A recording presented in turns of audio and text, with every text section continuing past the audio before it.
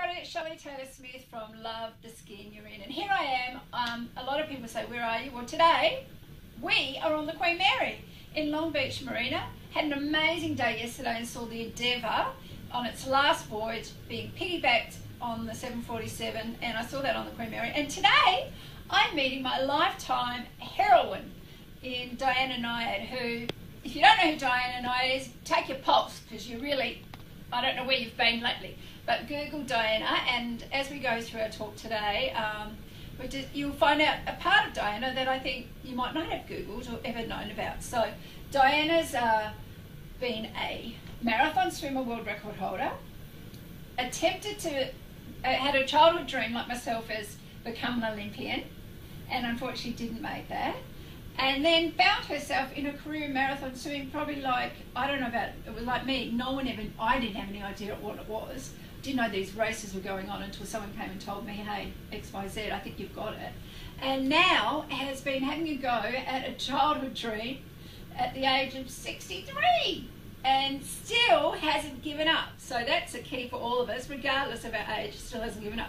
So Diana, thank you firstly for giving me your time today. I know you're asked to do so many interviews. No, but Shelley, let me just say also that, I'm sort of in an odd position because, you usually achieve, if you're a world-class athlete, you do it when you're young. 20s, 30s, so in our sport, maybe you can go into your 40s, but you're your best when you're in 20s and 30s. Well, and that was my case. I did all those swims I did back in my 20s, and then I retired at 30. Normal life, and in my 30s, 40s, and 50s, I was a sports journalist, living life, having relationships, all the thing. And I came back at 60, but when I was away, not swimming, Shelley, and you were the only swimmer I knew about. There are people doing great swims all over the world, and more as the years go by, but I would read about you as the greatest, not only of your era, but really of any era, if you really compare how many men you beat, and how many tough swims you did. So I'm sorry I never got to see you swim, but I know well of your accomplishments. And more than that, to my mind, there's a definition of a champion in sports. There are a lot of winners. There are a lot of people who, have their names in the book, and they've got the record, and they won the money, or whatever it is.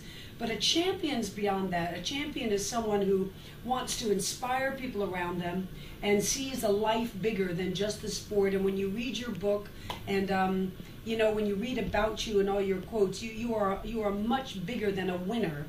You're a champion. So I have admired you as a human being, not just an athlete. Oh, she's going to make me cry. We haven't even started. Yeah. Oh, thank you so truthfully. much. No, Yeah. I know, and I know you mean that from your heart, and I can feel it, your sincerity, and I thank you very much. Talking about something you just mentioned about myself in competing against men, you had that opportunity, like myself, in racing men. Because not many women get that opportunity in sport. They do every day in the corporate world, and they forget about it, don't they? Yeah. But what about our sport, our era, your era, my era? We're in a very unique opportunity where I say, for me, I owe a lot to men because they brought out the best in me. I was far ahead of women. That I was lucky that I had men to push me. And how did you feel that we were sharing prize money for a start? Wasn't that a joke?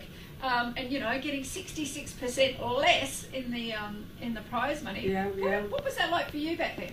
I find that in general, if you command respect wherever you go, I don't care whether you're old or whether you're gay or whether you're Jewish, or a lot of minorities feel that they are being persecuted, that they're the ones who are less than because other people treat them that way. But I find, as an athlete, I used to walk up on the shore. I'm not going to be winning the race, but I'm going to be up there showing my courage, and I'm the one who trained for it. So I'm not going to stand behind some man, and they wound up respecting me a great deal. I mean, even I finished 5th, let's say, in Lac Saint-Jean in Canada. So I wasn't 1st, 2nd, 3rd, or 4th, but to finish 5th out of, some 40, 50 people, the men who win and the ones who finish behind me, they're all like, well, we seem to be equals. We seem to stand shoulder to shoulder, and I just act like that. I act like that in my life, like I deserve to be there.